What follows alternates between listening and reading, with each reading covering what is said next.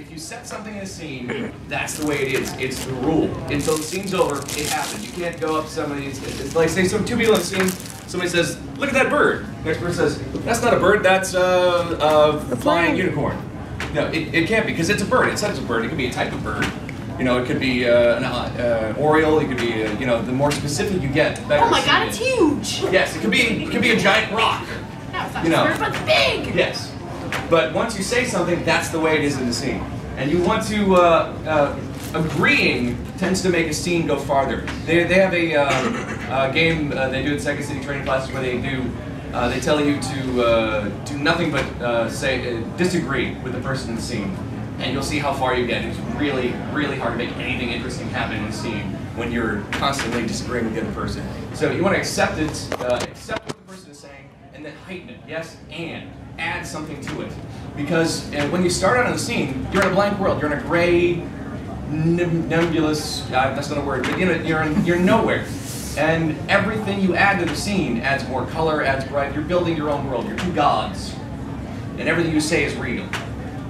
So you want to accept and heighten, yes, and you want to avoid questions. Have you ever seen Whose Line Is It Anyway? Yeah. Has anyone seen Whose Line Is It Anyway? Yeah, they do a game of questions only. And you really watch the actors struggle trying to come up with more questions and not actually say something. It's really hard to do a scene when you're just asking questions over and over again. And it's really kind of, you're really putting the onus on your scene partner. You're saying, I don't know where we are. Here, you tell me what we're doing. So if you ask questions, you're really putting the pressure on the other person. And what you want to do in a scene is you want to make a choice. It's very easy when you're in this gray world is to just let it be. But you have to design it yourself. So you have to make a bold, interesting choice, whether it's an action that you're doing, whether it's who you are, whether it's your attitude or an emotion you want to cling to, and you want to stick with it because people don't change. Certainly not within the course of a 3-minute scene. You know, if you decide that you are a crotchety old man, stick with the crotchety old man. Don't suddenly become a loving grandfather type like by the end of the scene because it just doesn't happen, and people will feel it was a more weak choice if you don't stick with it. So stick by your guns, don't be afraid to make a choice, and don't be afraid to follow through on that and see where that takes you. So let's play some basic games. Let's see, probably like 6 or 7 people maybe. They're getting a little unwieldy beyond that. Just come on up. Whoever's first, and I'll pair off there. Perfect. So why don't you face out towards the audience in a line. There we go. And we're going to play one word. Oh, sorry. We're going to play one word story. So basically, we're going to get, let's say we have an audience. Can we have them back up a little bit? Sure, can you guys back up towards the table? Does anybody mind if I film all of this? I was going to say, no, you guys mind if we absolutely. take pictures either? No, go for it. Well, that's up to you guys. You guys feel comfortable? Being filmed and videotaped? Okay. Sure. So, we're going to play one word story. We're going to get, from our audience, let's get a suggestion of a first word of a story and the last word of a story. Once. Once? Okay, that's a good word to start with. And what's the last word of the story? Burn. Burn. Okay. The first word's going to be once, the last word's going to be burn, and let's have a title of a story that's never been written.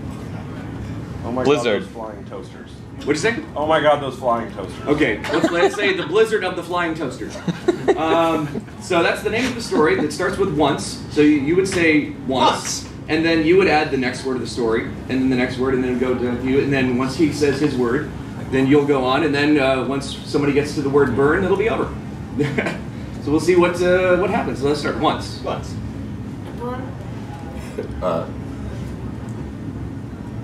Flying? Tentacle monster. Tickle monster. Technically 2 words. Was. No. It doesn't have to make sense. Just go. Just pick a word. Hamster. There was a what? Hamster. Hamster. Bird? Is that what you did? Ooh. Flew. Over? The Sahara. Desert. And. 8. 3. Blind. The toasters. Urine. Sex. Sadly, They. Copulated.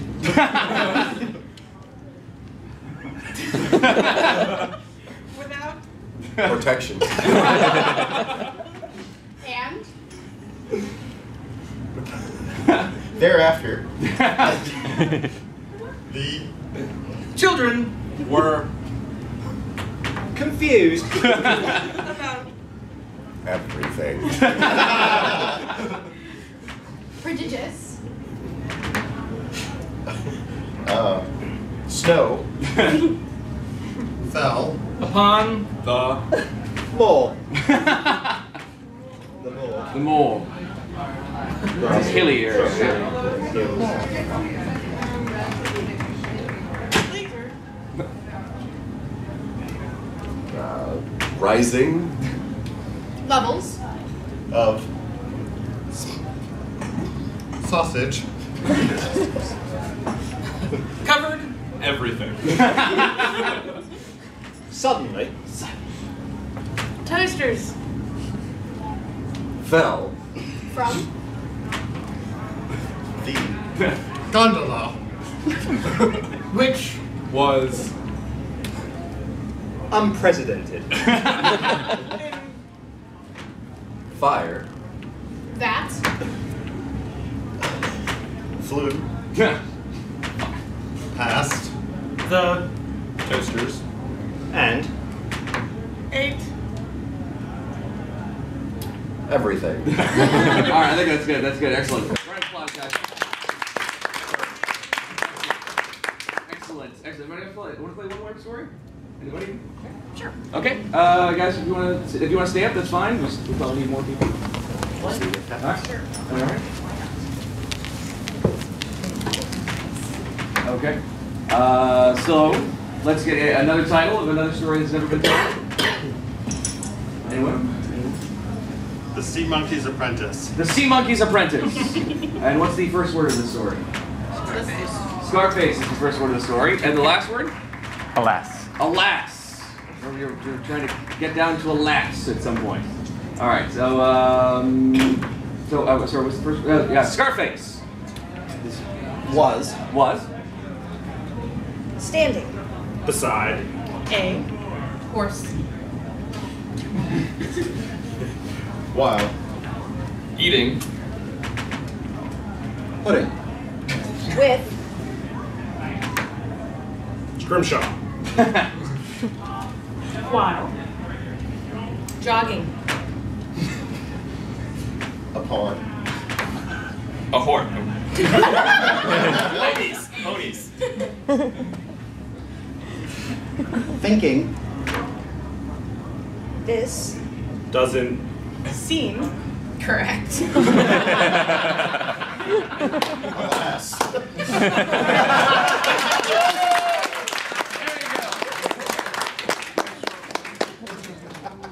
Excellent, excellent. Remember, the key is to not think about it.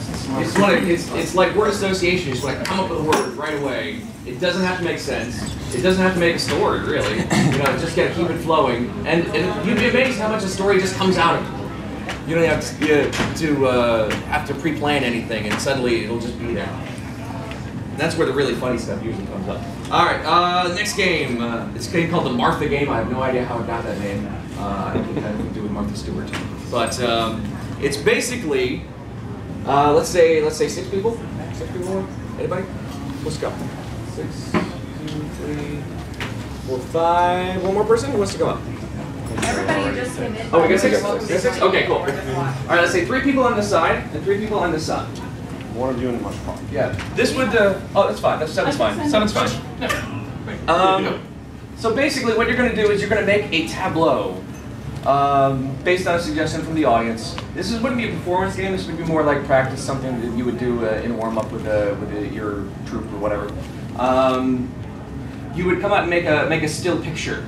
Like, let's get a suggestion for some sort of nature scene. Bowl of fruit. A bowl of fruit. Okay, so someone would come out and I'm no. prepared. Yes, yes, you would come out and say, I'm a pear. I say, I'm the table that the bowl is sitting on. Or like, I'm a smiley face cat clock on the wall behind it, you know. So until all of you are out there, and we have our picture. So let's get another suggestion, some sort of, let's say a place of work. Lab. A lab, okay. So just don't think about it as fast as possible. As soon as somebody's out, the next person goes. Beaker. Beaker. I am a Bunsen bird. Bunsen bird. I'm one of the funny shaped ones. I am the thermometer. There we go. There's our lab, ladies and gentlemen. All right. Now, what you want to do is you want to stay back, like off the stage. Let's say the stage is this middle section.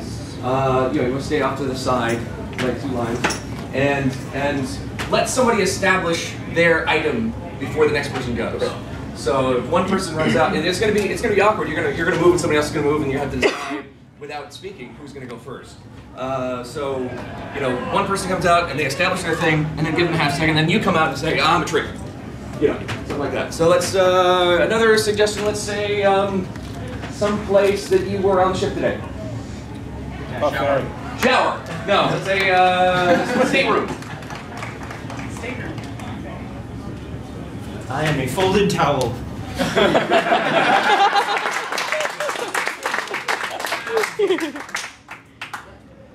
I am a porthole. I am a phone.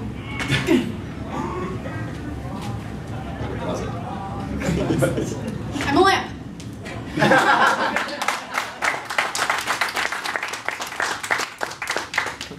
All right. Does everybody else want to play? Can we switch? Yeah. Okay. Start.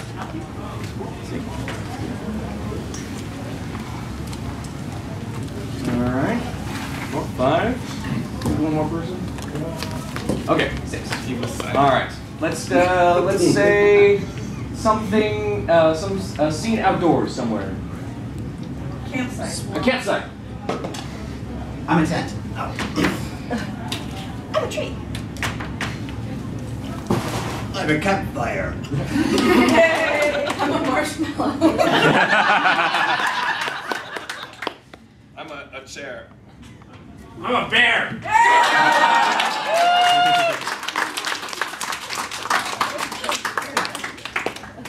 All right. One more. Let's say some place that you visit on your way to work.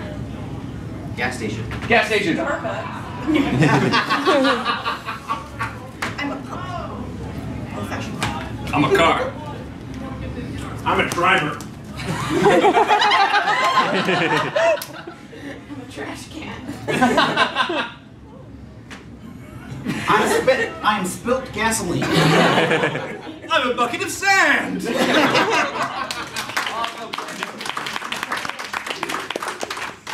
you can see that game is all about making choices as fast as possible, not thinking about it. You just come up with your scenery, you come up with the objects that are around you, you come up with the backdrop, and that all defines who you are. I mean, where you are is always a decision of who you are.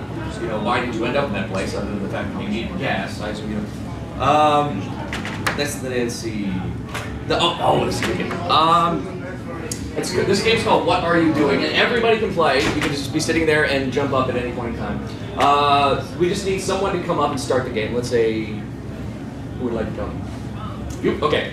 This is called What Are You Doing? You pick some sort of activity that is obvious that you can mine. It's like charades. Okay.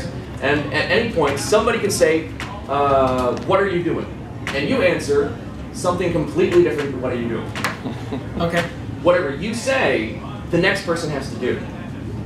Okay. Yes. So you could be washing a car, and somebody says, "What are you doing?" And you say, "I'm cooking an omelet." And that person comes up and starts miming. Oh, it's burning. Oh, that's not good at all.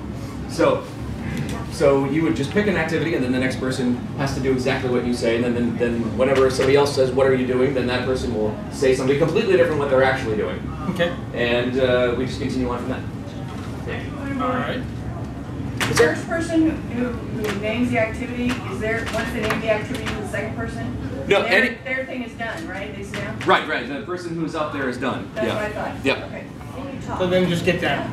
Yeah, you just, once the next person comes up, you just go ahead and sit down. Okay. So, at any point, someone can just say, "What are you doing?" And then then you say something, whatever you want to say, whatever activity you would like to pass on to the next person. All right. What are you doing? I'm kicking a dog. Awesome. What are you doing? Pouring a glass of water. What are you doing? Starting a fire.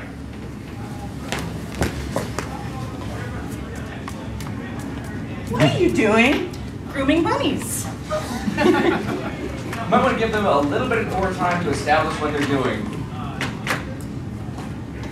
What are you doing? I'm taming lions.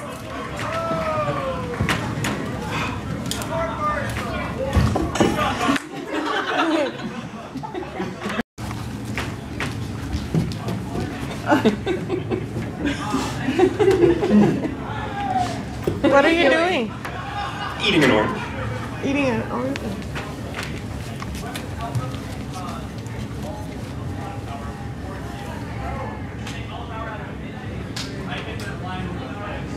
What are you doing? I'm taking my grandma for a walk.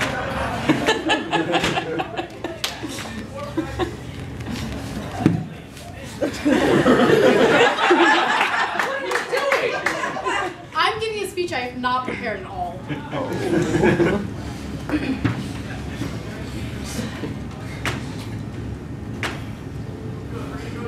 What are you doing? I am launching a spaceship.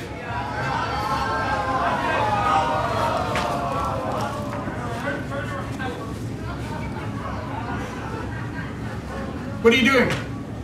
I'm waiting in line.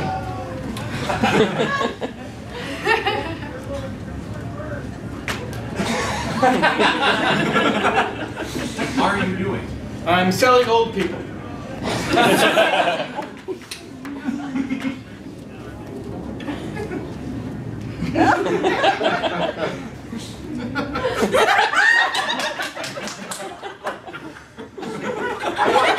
What are you doing? I'm dancing like no one's watching.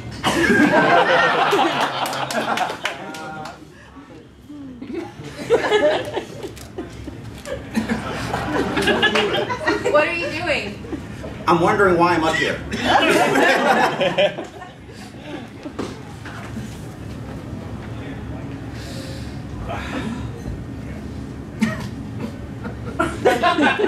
What are you doing? Washing a car.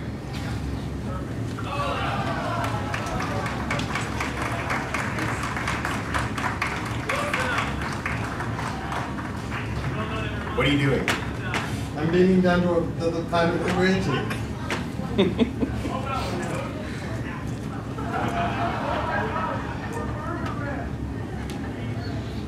What are you doing? I'm eating the best steak of my life.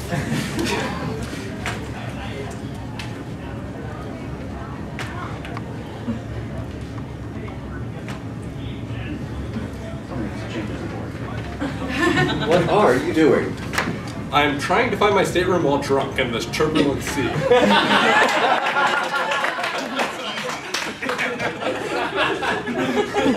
did that last time. What you doing? I'm trying to type the world's best novel.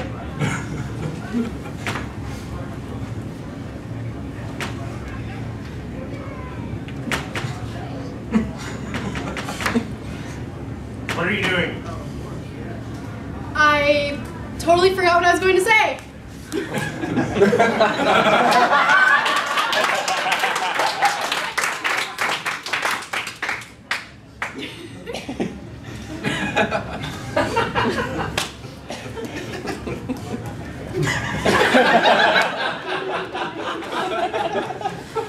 And see.